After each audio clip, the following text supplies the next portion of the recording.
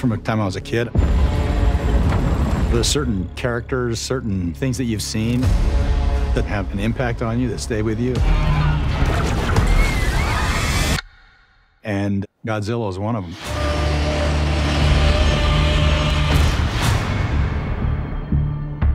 It's an honor to be invited by our friends and collaborators at Toho and at Legendary to play in this monster universe.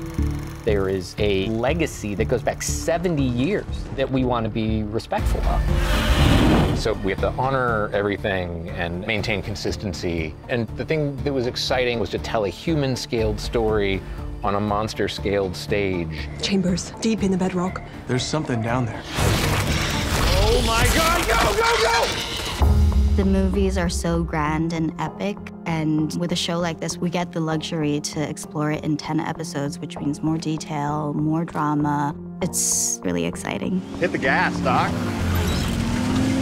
There's two timelines happening in this show, one in the 50s and one in the modern era. And the present-day characters discovered that they're part of this interconnected legacy. Did our dad really work for Monarch? It is your family business. It's the family curse. My son, Wyatt, and I were playing the same person.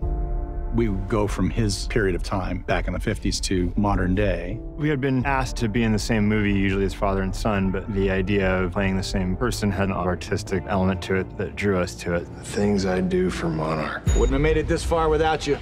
Every time I think we're searching for Dad, turns out there's some Monarch business in the way. I'm sorry everything is tangled up together, but yes, all these roads lead to one place. This crew that we follow in the present day are just as new to the world as a new viewer might be. Welcome to Monarch.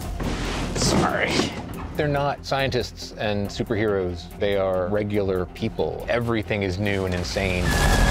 Every time you go to locations in the show, it's a completely different world. We shot on a glacier. Move! We shot in the desert.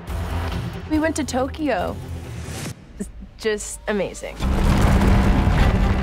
It's the most rewarding experience to be part of something this cool, this big. I feel like the show we all set out to do was going to be epic and adventurous, but all of the underlying feelings are there too. This changes everything. The audience who loves the Monsterverse will see a world they recognize and feel it's been honored. And new fans will watch this and go, wow, this is the story that I'm being drawn into. This is a height of entertainment. It has action and excitement, and all these monsters are pretty gnarly. I'll say that.